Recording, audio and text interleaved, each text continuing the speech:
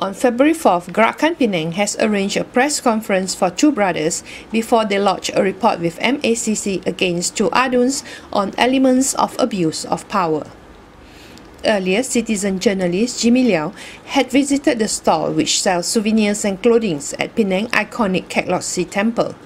CJ Jimmy has asked Adun for Komtar Ng and Adun for Itam Wong regarding the Lee brothers' accusation that the land office has demolished their stall in spite of a court judgement. Ng told Jimmy that Lee has occupied a portion of the state land and blocked the access to another stall belonging to Lam.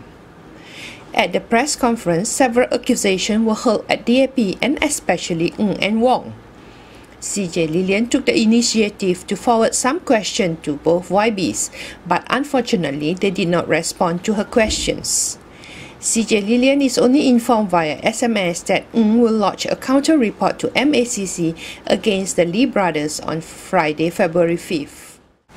Yang aneh juga, waktu sebelum gerai ini dirobohkan telah jelas ubah suaian di belakang gerai telah dibuat untuk menyediakan tapak dia untuk mengambil alih gerai keluarga Lee, supaya bila gerai keluarga Lee dirobohkan, yang keluarga mendapat sokongan kerajaan negeri itu boleh ambil alih gerai tersebut untuk membuat perniagaan. Kenapa dalam surat khabar dan perbincangan sekali saya rasa dengan Encik Lee ini, isu keahlian dalam parti gerakan ditimbulkan. Mengapa dalam surat khabar YB Ng cakap keluarga Lee ini mendapat perlindungan politik daripada parti gerakan? Adakah keahlian dalam satu parti yang bukan parti DAP ini menjadikan adalah syarat untuk mendapat bantuan khidmat daripada kerajaan negeri Pulau Pinang? Berarti kalau seorang itu bukan ahli DAP, dia akan dianiaya. Ada ini kerajaan yang bertanggungjawab. So susulan daripada ini kami rasa cukup banyak persoalan tanda tanya yang mencurigakan.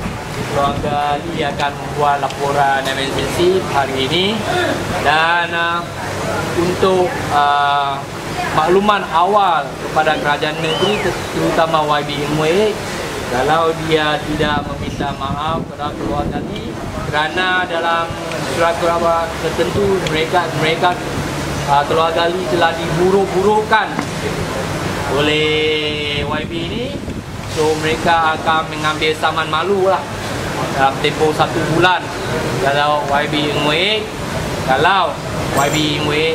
tidak membuat pernyataan maaf secara bertulis. Ada apa soalan? Saya ada 3 soalan. Sebab saya difahamkan oleh YB Wong yang di antara 2 beradik ini, satu orang telah tangkap polis. Ya, mengapa itu, saya tidak faham. Biar saya jawab. Itulah DAP. DAP satu parti yang suka memburu-burukan orang. YB Ng telah datang 2 kalinya. 1 kali mengintai ya. Waktu itu MPP sudah mau meroboh, tapi dia tak masuk, dia jalan lalu.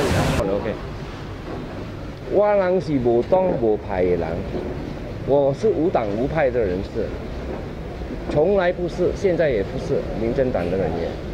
OK， 刚才你的问题是说打架的问题，对不对 ？OK， 我先要讲这个啦，这个是还没有发生，这个不是打架，是推。你没有听说过人家把一个射头放在屋顶上？他的叔叔，他所说他的叔叔被人家打嘛，对不对？啊？他的叔叔咯，还是他的家人，我就不晓得了。这个就是证据，把射头放在我们的屋顶上，我们漏水，我们要去检查。Until now, masih gerakan member. So long keep ya cukup kau parking tiap mana hancur? Bo. Ada shop no ada shop. Bo, tu selain Only your shop lah. Only your shop. Kami cakap tidak berkompeng lah. It's my father and mother time since 1950 something, 58. Very.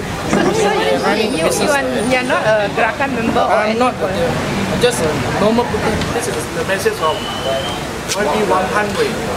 Don't want even to talk. Don't want to talk. And the next day, I went to Komtar 53 floor. I met him, and he tell me the same thing. You go back to your own store, and they won't entertain me.